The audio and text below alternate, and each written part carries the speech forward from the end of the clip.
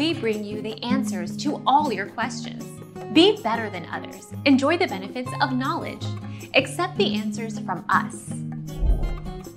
Family Guy writer Seth MacFarlane wants show to end. Family Guy creator Seth MacFarlane has admitted that he thinks the popular U.S. cartoon should have ended by now. The 37-year-old told The Hollywood Reporter that the show, which has just launched its 10th series, has been running for too long. Our mission is to provide accurate answers. We think, without knowledge, it is impossible to live a balanced life. Be competent. Be skillful. Thank you for watching. Don't forget to subscribe and hit the bell notification.